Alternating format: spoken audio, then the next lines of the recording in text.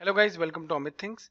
In this video we will see how we can easily export a database from MySQL, that is under Xampp phpMyAdmin. So let's see how. At first we installed Xampp. If you also want to install, you can refer the link in the description of this video.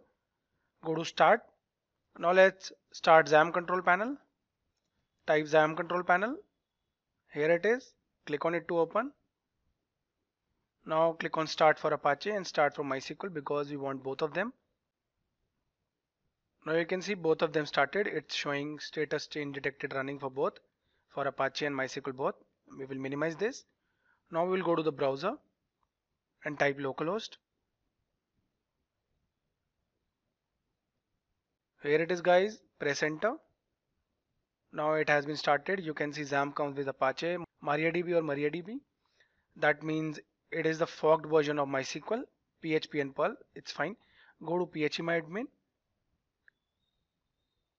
Now herein all your databases will be visible, MySQL databases. Here it is.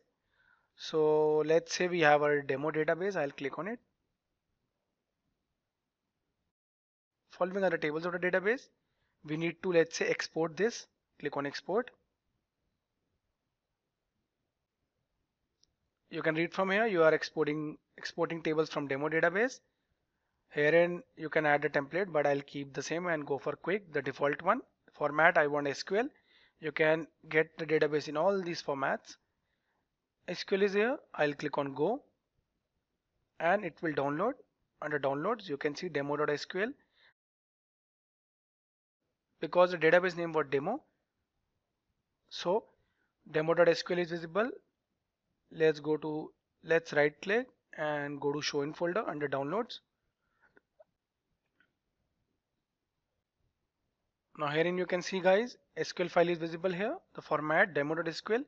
This is our file, the backup. So we successfully exported the database. Right click, edit with notepad++. Herein you can see the entire database is visible and it is written dump. I hope you know dump is you can say a logical backup of a database. So guys, in this video we saw how we can easily export the database and all the tables from MySQL in phpMyAdmin Xampp. If you like the video, do subscribe to our channel Amit Things.